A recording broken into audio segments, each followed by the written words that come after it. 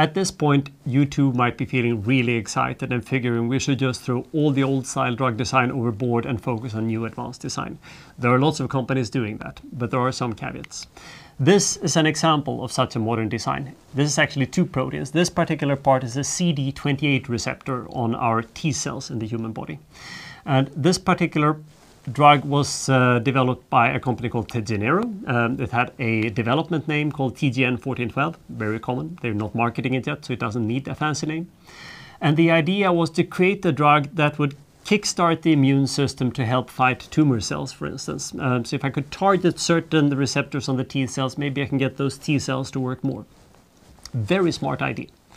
So what they did is that they took this antibody and literally replaced residues here to get this to match perfectly with the CD28 receptor. And if this works, we should then be able to have the entire immune system kickstarted if we just adapt the dose correctly and get like at least a 5 or 10-fold more killer effect on the T cells. And the T cells will then hopefully primarily kill the tumors. Really smart idea. When they developed this drug, they took it through the normal preclinical test, animal tests and everything, and then they were ready for phase 1 trials. And in phase 1 trials, you usually have students or other volunteers come in. They get 50 pounds, and you normally start with a very low dose, say a factor 100 or even 500 in this case, lower than the dose you expect would have an effect. So that if you see any side conditions, we will start to see those before we crank up the dose. But in this case, the company Parexel did this test in March 2006, I think it was. When they started to inject the first dose, what happened after just a few minutes is that the test subjects pretty much fell over. They had very severe reactions in their immune system. Their own T cells went berserk and started killing all the leukocytes. And they had multiple organ failures. Their hands swelled up. Their head swelled up to almost twice the size for a few of them. For out of a miracle, none of them died, but several of them lost limbs, such as their fingers or so.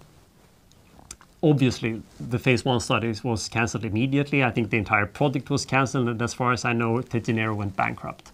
But what happened? Well, it's not entirely easy to perform a post-mortem on the project because these things were not shared entirely publicly. But having looked a little bit at that, this might have been related to this design. Because remember what I told you.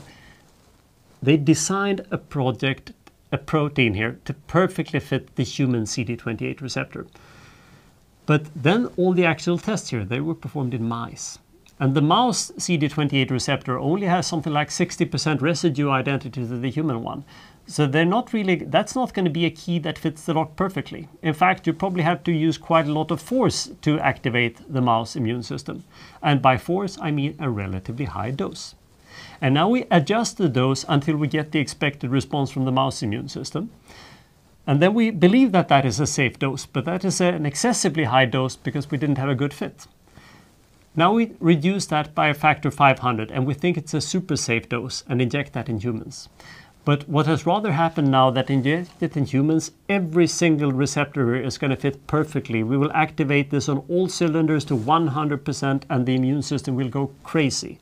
So instead of a factor 500 too low dose, we probably rather had a factor 10,000 too high dose. And that's likely what led to the leukocytes dying and everything. Obviously that we can't continue such a project, but that particular feature might very well be possible to rescue in a future drug.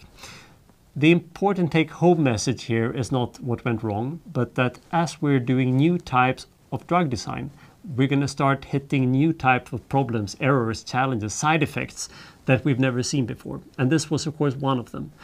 As always, the danger is not the side effects we are aware of, but for each such effect like this one, there will probably be another 100 new effects that we're still not aware of. So beware of this if you start working on protein design. There will be completely new pitfalls that I have never thought of, and neither you likely.